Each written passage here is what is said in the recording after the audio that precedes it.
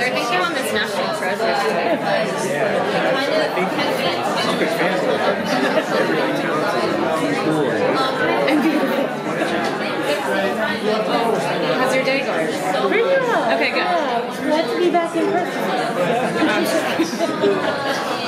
So what can you tell us about your character? Let's start with anything. Yeah, let's start there. We know them pretty well at this point, I think. So I play FBI agent House, and she is just a plucky, determined, young rookie agent. She was top of her class in Monaco and assigned to this huge case in DC. And then she got promoted.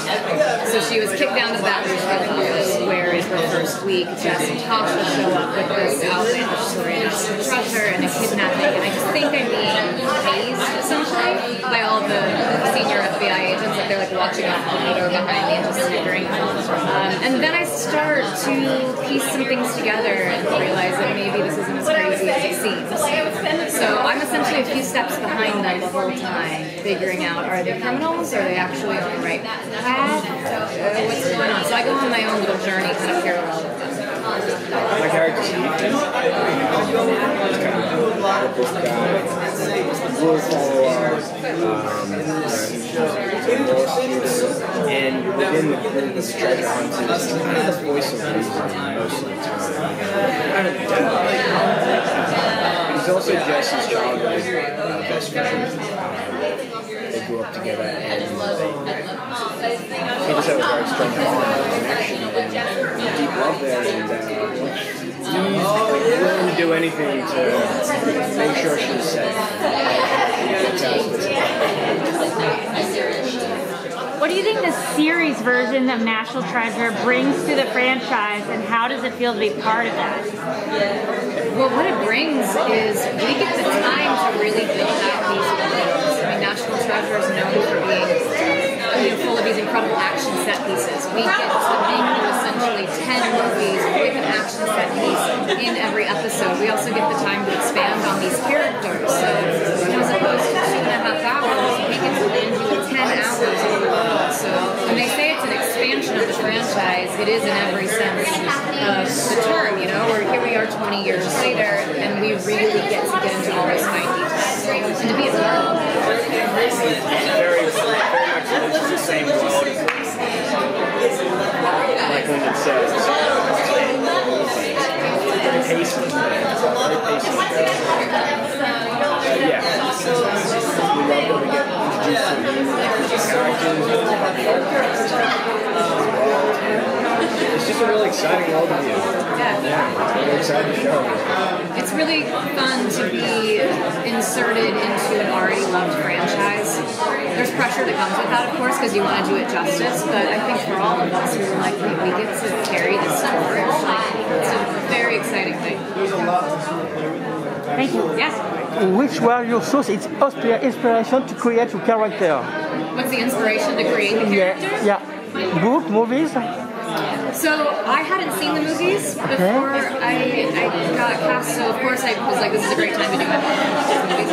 But then for me, it was trying to figure out essentially all of the steps that Agent Ross would have gone through to get to this point of where she is in her career. So I did a lot of studying about what type of schooling they would do, what would they major in, what's the actual Quantico process.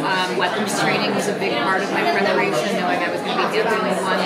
So for me, it was a lot of like following her mental trajectory in life and then getting physically able to do all the fun stuff. Yeah, for me, I mean, Ethan's a bit of a routine. He needs things to go the way they should. As I said, he's a wolf. And for me, a lot of the research and background that we're doing was just the relationship between Ethan and Jess. They grew up together. It's the fundamentals of the series. And I just have a lot of fun doing it.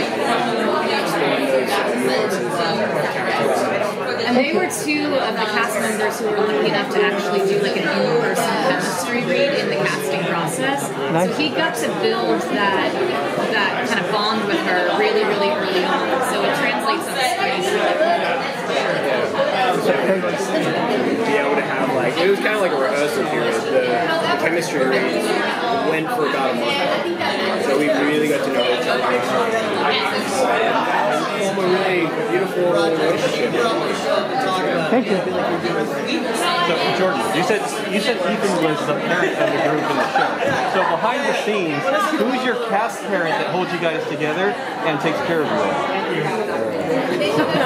I mean, I am the oldest in the cast, or in the group.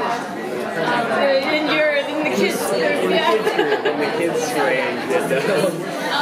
I mean, and that hasn't really happened to me in my career before, but like, I sort of had to take on a parental role at some points because these guys are really talented and full of life and energy, and I had to sort of like, you know, keep the train on the tracks. He was dad on screen and off screen. Yeah, most of the time, but like, I just get carried away with them too because it's so much fun, and you know, whatever they want to do, I'm down for. But I don't know, like, who else is in charge? Whenever we talk about it, I always say you kept those kids in line.